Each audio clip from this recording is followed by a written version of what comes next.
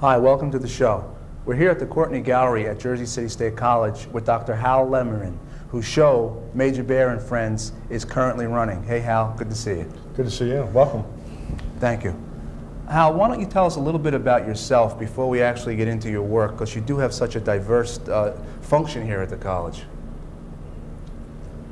I direct the galleries at the college. I teach courses in our fine arts area.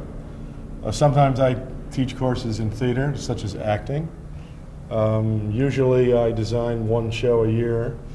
Most times it's the spring musical. My history has been one of studying art since I was 6 years old in Cleveland, Ohio, at the museum there. And that was, that corresponded to also acting training I had at the same age. So I started young and I'm still doing what I was doing as a kid. I really get the major work that I've shown throughout the country has been in printmaking. And we were just talking a little while ago, it's interesting how the same blackness of the ink is what I've returned to here in drawing over the watercolors that you see here. These are watercolors done on location with the objects of the animals you see in the showcase here, and then there are China markers used on top of them. Where did this idea come from? It came from, I guess, the love of the animals. It just was something that happened. I spent vacation time in August down in Stockton, New Jersey, and I just happened to bring animals to keep me company, if you will. And then I kind of fell in love with the designer furniture I found there. And I began putting the animals on different pieces of furniture, different parts of furniture, upside down, hanging over. This is an example, if we can, of a cow just kind of resting over the arm of that wonderful Chesterfield couch. And this particular house also had very interesting lighting effects. And so I began to look at the shadow and lighting, and I said to myself, I really want to draw those. So actually what you're trying to do is put life into some stuffed animals, basically, and interpret how they would perceive life, I guess. And also to give them a character, to give them a feeling of friendliness. And once you do one, you get kind of hooked.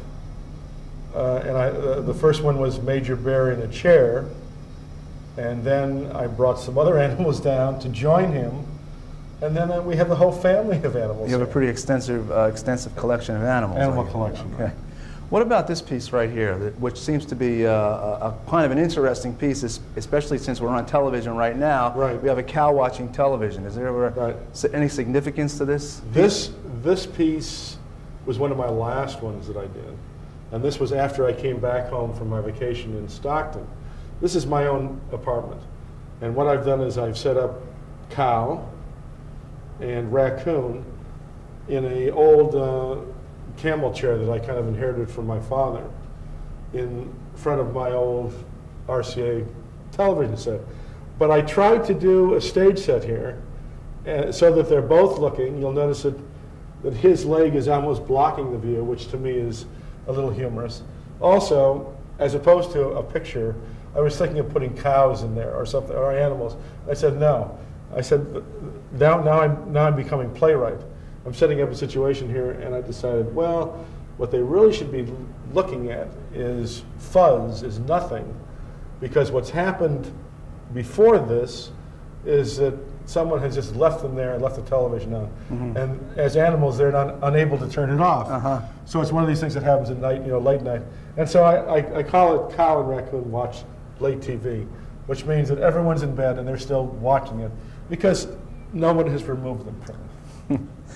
I find it very interesting that in this show and in all of your work, I'm familiar with a lot of your work in a lot of different areas, you seem to integrate several parts of the art world to make whatever it is that you're doing work or happen. For example, in this particular exhibit, there was a lot of theatrical and a lot of setup going on during the opening night. You want to talk a little bit about that and how it plays a part in your work? This show, I thought, should be fun for children. I thought the environment should be something that they would like to come into. And being a grandfather and watching my own grandchildren and remembering what my children were going through, I thought it would be really fun to have a show that was for them. So what I did on this wall, in this example, I set it at a low level so they could see them, so they wouldn't have to stretch.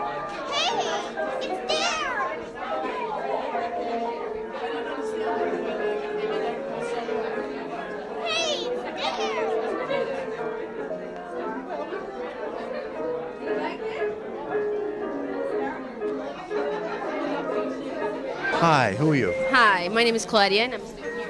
And my name is Justini. How are you? What do you think of the work? Thank you. I think it's exceptional. They're excellent. We were actually commenting on the bears and how we would definitely put them in a children's room. What do you find special about the bears? They're very comforting. I think they're very comforting. They're very soft. Yeah, they're excellent. Why do you think? Because of the way they're set up? Slouching, yeah, they're friendly. They're definitely friendly. I can see what the theme is. Something you might like to take home with you. Definitely, the bears. The bears. I used to be a drum major. I didn't know that. Yeah, in high school and then for a year in college until I had to get back to my studies. So this was given to me as a present, as a drum major, and therefore it has real personal significance to me. The first year, and you'll see in other parts of the gallery, I drew the bear in a chair, in a cane chair. And then the second year, I decided, let's have some fun with him. So this is my crazy sense of humor. I set him up on his hat, and being a drum major, I remember these hats. They're 10, 12 pounds, and wow. you go down the field with this enormous bear hat on you, as it's called. So I let him teeter on this, like he's doing exercises. And of course, this is a nice leather chair that they had in Stockton, and I kind of like the flow of things. And funny thing is, his one eye is just kind of sneaking out there. Now, you've put him in several different positions in several different types of chairs. Is there any that are your favorite? Well, first of all, I like chairs. In the early days, I used to be a window designer for part-time, and I used to do interior design work. So chairs have always been very favorites for me. I have a lot of chairs, not a lot of the same chairs, but a lot of different chairs. The chair next to you is a Eames chair. This is a designer chair. I fell in love with the Chesterfield sofas they had in Stockton. And you'll see in the other parts of the gallery here that I have positioned my animals on chairs. What about some of your other animals that you have, and also other objects? You have ice cream cones and pencils and a variety of different animals. And how do you go about choosing them? Well, the animals, of course, came first, and then I felt the need to go and get these objects for them to relate to. So the chairs were there, the animals were then put on the chairs, and I felt the need to use flowers with them, chess sets, television, had fun with a piano over here. The first animal was the bear. Then I picked up a handmade turtle. Then a camel came along, which is an interesting story in itself, because it was given to me by my son, who happened to see my production of my one and only, where I had built a plywood camel. And so that was kind of his gift, and it's a wonderful type of thing. And then I ordered a cow from LL Bean, and I called that my mail order bride. And I was, you know how LL Bean has tags on everything they make? Right. Right. Well, I was amazed when on the stomach of this cow, there's an LL Bean label. It just flipped me out. then the dog and the raccoon and the duck. I've always liked ducks. I've always liked their movement in the water, the way they go down and they come up, and I just love the colors. So these are kind of, you know, my friends, and of course the larger than life soft vegetables, which follows my whole set in the other art world I work in of woodcuts, which are all vegetables. Turnips, radishes, onions, broccoli, carrots, and so forth. So this actually, you could say, is a progression of earlier work, just in a new format. Definitely, different media, and kind of all turned around. And there's a lot of set design feeling here, I think, where you're setting up forms, and like on the chess set, for instance, I was very careful of setting up that play so that it would result in checkmate. You know, which you can't think.